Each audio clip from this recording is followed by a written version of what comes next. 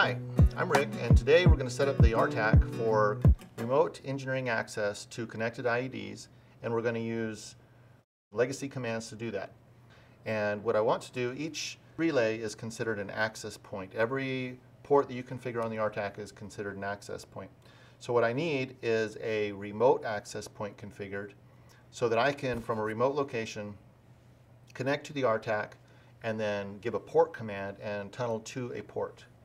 So to do that, I'm going to click on Other from the Insert ribbon, click on Access Point, and I can rename it if I want, and I can select what type of access point it is.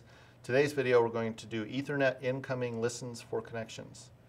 So we're going to connect to the RTAC via Ethernet. Make a secure connection using SSH, which I've got here, and the local port number you can change, but I'm going to leave it at 1024. So now we need to connect that remote point to these relays. To do that, we use the access point router. Again, from the Insert ribbon, connect on access point router. You can change the name if you wish, and so I'm going to call it engineering access. The source point is the point that we're connecting to get to the relays, and that's the one that I just put in there. It's called Other Access Point. Then you can see all of the relays are listed below, and you notice there's an AP and a TAP. So the AP means that when you connect to that relay, you've taken total control over that port, and that's called direct access. The TAP is regular transparent connection, and that allows the relay to be polled by the RTAC, still deliver information from the RTAC to the RTAC, and also allow you to do engineering access. You can do meter command or change settings. So I'm going to select all of those for all of my 3 relays, and I'm going to enable legacy commands for this particular video. Click on Insert, and it'll create these access point routers. So what we want to do for each one of these, for this particular video, there's several different ways you can do this. We want to change the source authentication to true in each one of these access point routers. The reason we're going to do that is to demonstrate that when you connect to the RTAC, it's going to ask you to log in. So we're demonstrating source authentication. So some user who accidentally gets to the RTAC or nefariously gets to the RTAC can't access the relays without logging in with the proper credentials. So we've got that all done. We're going to save it.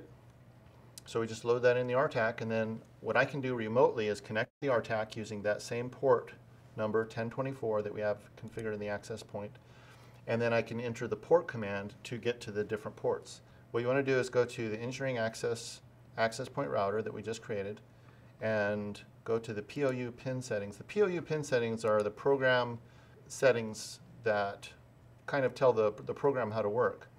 And so each one of these access points has a different command to get to the different ports. So for example, if I go to the first access point router, then the POR1 command will get to the first port. The POR1-D command, as shown here, goes to the first port in a direct transparent mode, so it'll take over the control of that port. To exit from that port and go to another one, you just enter Control D, which is shown here, and that's also configurable. So just to wrap up, the way I would do this remotely, I would open up a Telnet session or an SSH session in this instance, connect to the RTAC, log in, enter POR1, press enter, and then I'm automatically connected to the relay. The RTAC's continually pulling the relay, and I can still do the meter command or look at the settings. So that's pretty much it. Thanks, and for more information, you can check out the instruction manual or look at the other videos on the website. Thanks.